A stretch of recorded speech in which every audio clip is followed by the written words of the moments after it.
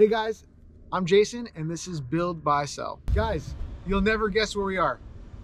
We are in the heart of, I'm kidding, we're in Pacific Palisades. Where else would we be? We are literally filming all 4 projects that we have out here. I hate to be repetitive, but yes, we're in Pacific Palisades. That's where we are. This project is called Monument, and this is going to be a 6,500 square foot house with a basement, 2 stories, and a rooftop deck. Very similar to the project that we're doing on Marionette. Difference is this is on more of a Marionette's more of a free-form lot, where this is more of a structured lot. We have 4 corners, and it's pretty similar to a standard home we would build, including a basement and adding a rooftop deck on top. We bought this for $315, and our expected exit with a comp just down the street is at 6.7. Okay, so let's go take a look at it. On today's episode, we are going to be watching some concrete getting poured. This is a massive slab. We have slabs and footings being done here. 2 foot deep all the way around. I think we're like 8 or 10 feet around. That's a massive amount of volume for footings. This is for a basement though, so keep that in mind. We're gonna kind of go through a little bit on the upper deck of what you're gonna see from behind these basement walls. And we're gonna show you just some fun footage of the concrete getting poured and go through a little bit of that process with you. First thing you'll notice is all of the pipes are completely wrapped in a foam. The foam is actually an expansion and contraction element that allows the concrete to set around it and won't compress the pipe. That's a safety measure we keep there. Again, you're seeing that waterproofing going all the way down through the ground.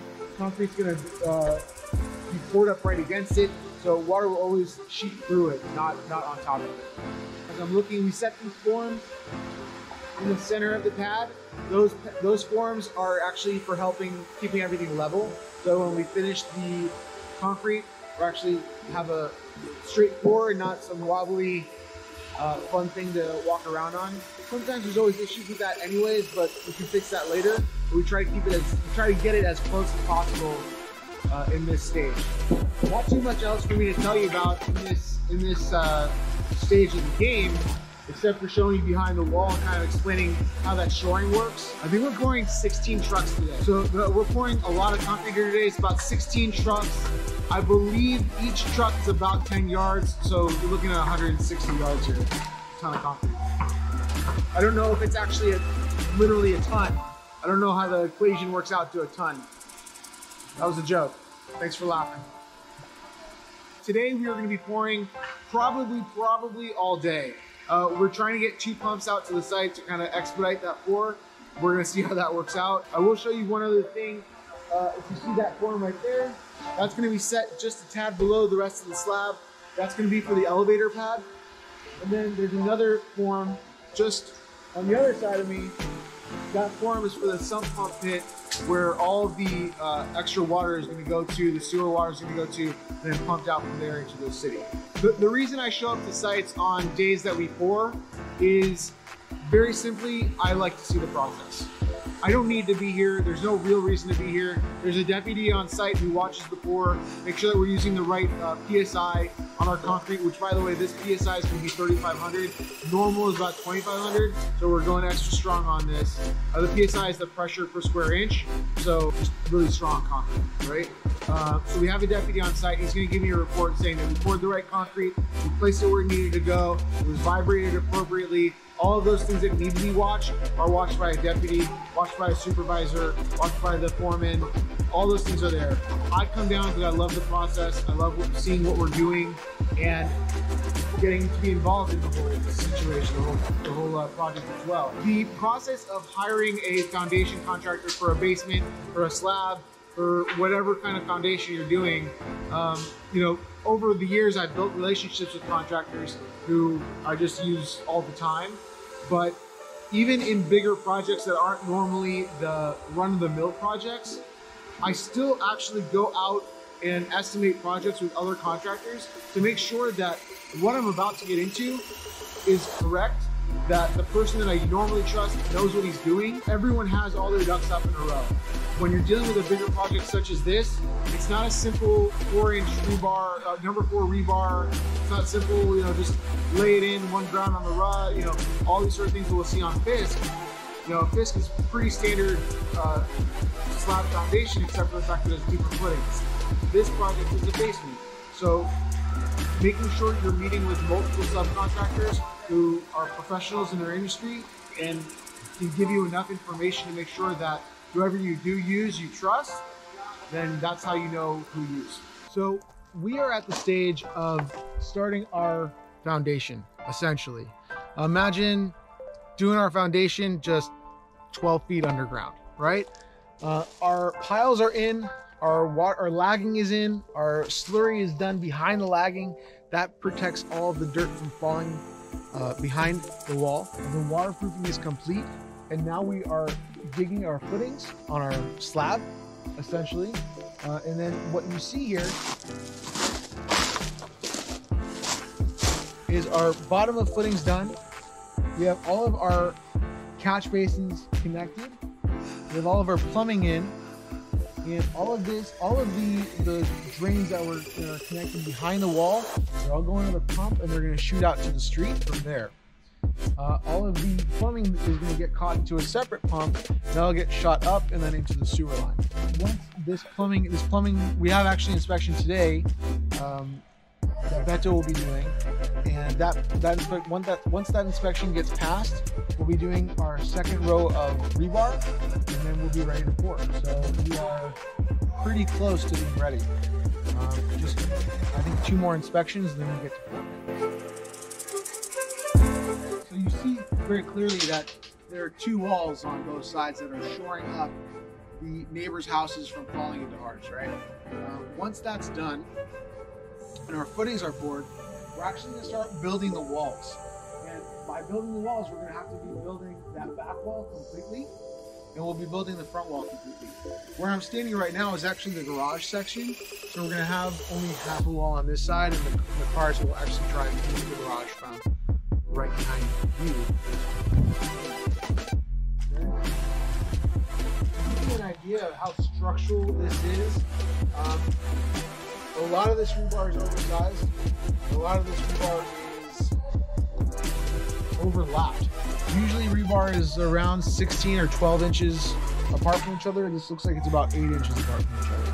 So pretty heavy, pretty secure, and make sure that this thing ain't going anywhere, all right? We have all of our water under test. That's gonna make sure that we pass our inspection without any issues. We have all of our caps on. With all of our footings exposed. We've had that tested, and the engineer has seen that. We are expecting to have this project done within 12 months. So a normal project is anywhere between 6 to 8 months, and we tack on about 2 to 3 months extra for a basement project. Not a project like Marionette where it's completely different structural animal. This is a very basic basement, so we tack on about 3 extra months to give us room for that leeway. You can see very clearly the red line marked out right there. That's actually the top of our footing. That's actually where the slab is going to be, so a lot higher. It's actually almost a 2-foot footing. Pretty big, okay? Pretty structural too, okay? That's not a standard detail by any means. That's a hefty build today. This is the house we're building here, and actually the house we build in all of Pacific Palisades is custom spec homes. Those are homes speculated to be sold, okay? Every now and again we do a client project. I'd say that's about 10% of our business, and I'll usually let you guys know if I'm doing a project for a client and what their picks or what their choices have been within the process.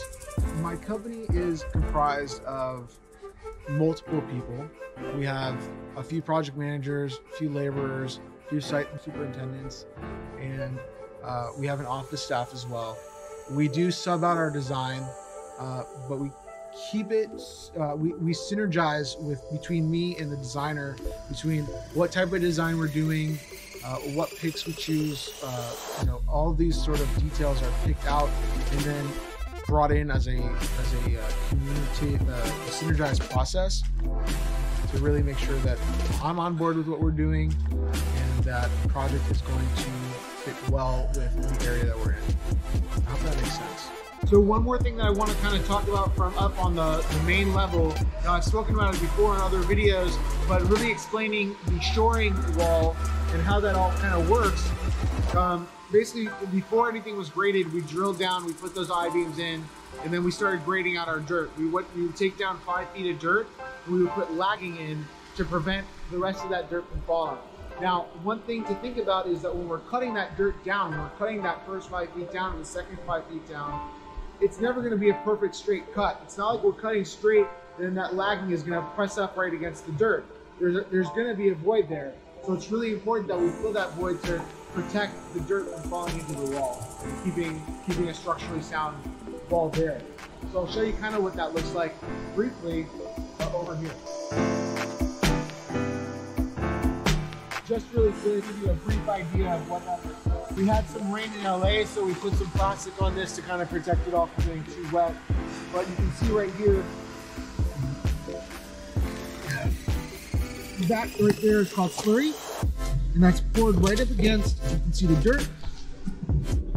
The dirt here, the slurry's here, and right behind that, if you can see, that is lagging.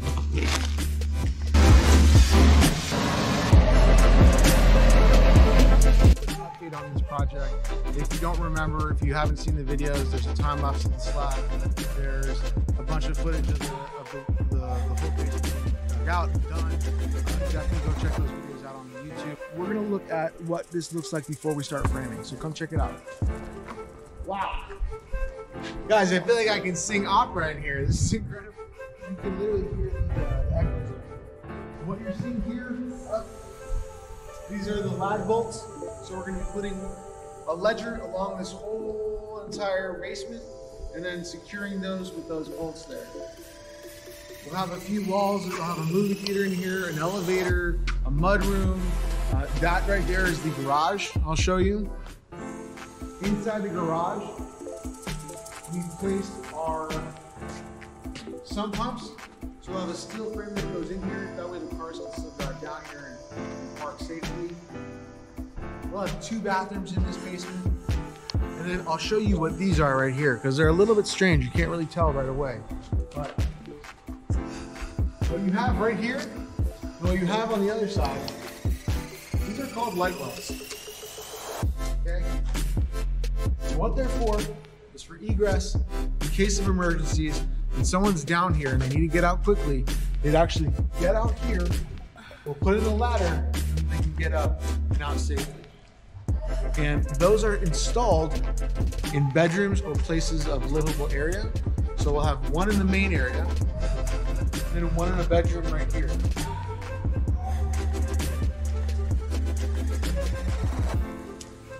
And you see these wires that are kind of stuck into the concrete, the shotcrete right here.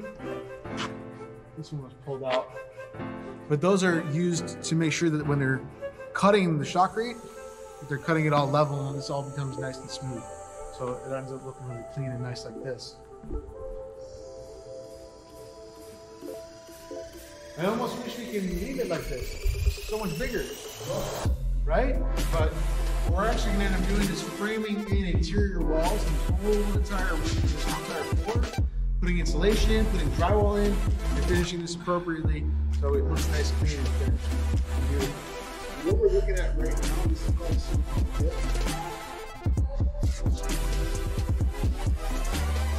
And the reason it's below the slab is because all of the water around the property and all of the plumbing that's in the slab is all being directed into this pump, into 2 pumps.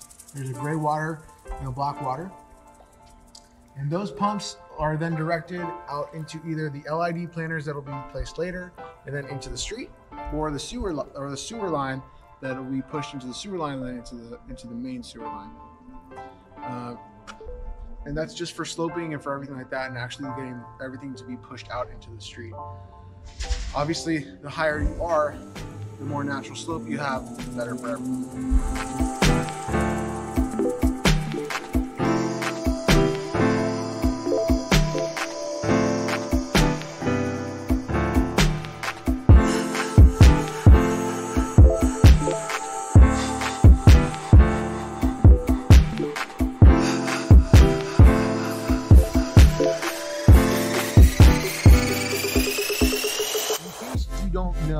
My name is Jason.